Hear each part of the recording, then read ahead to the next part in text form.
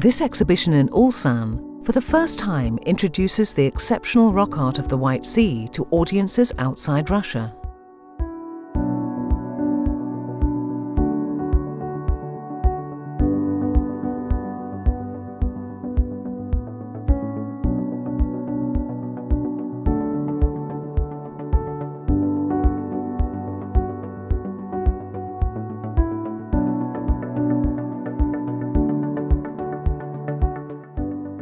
The rock art of the White Sea was created some 6,000 years ago.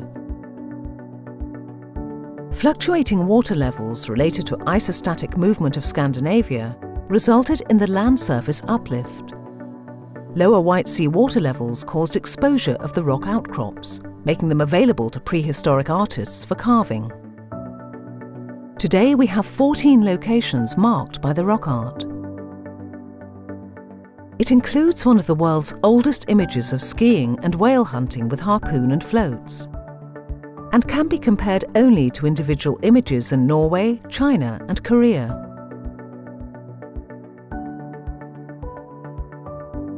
In historical times, the area was a part of the Gulag archipelago, associated with the creation of the Belomorsky Canal and connected to the dark 20th century of Russian history. Since the early 2000s, Dr Liliana Janik from Cambridge University has been working with Dr Nadezhda Lobanova from the Russian Academy of Sciences, recording and analysing the rock art. Alongside the traditional techniques like taking rubbings, they used photogrammetry and 3D reconstruction.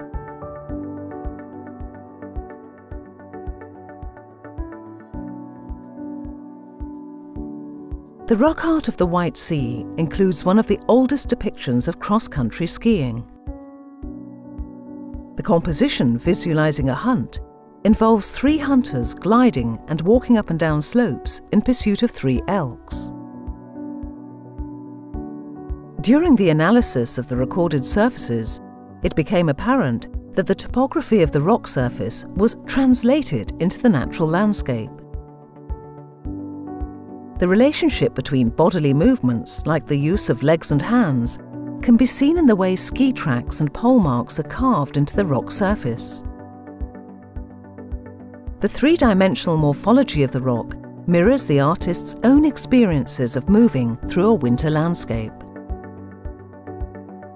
Ethnographic records, much as we try, cannot actually transport us back in time, but can provide us with various possibilities in interpreting rock art, including stories about the creation of Ursa Minor and Ursa Major. To understand the visual narratives presented in the rock art, we need to go beyond our own visual traditions. We must be prepared to challenge our ideas of visual narrative. The whale is the largest figure in the composition. Different boats are involved in the hunt, some attached to the whale by harpoons. Elk, waterbirds, humans, and bears. Using an arrow to indicate direction and a dot to show the view from above, we can see the whole composition at once, as if we are in various places in the landscape at the same time, as well as in the air. This polyphonic storytelling, analogous to the Cubist art revolutionary movement in early 20th century Europe, was used by prehistoric artists almost 6,000 years ago. The White Sea rock art is testimony to the universal and timeless appeal of human visual creativity.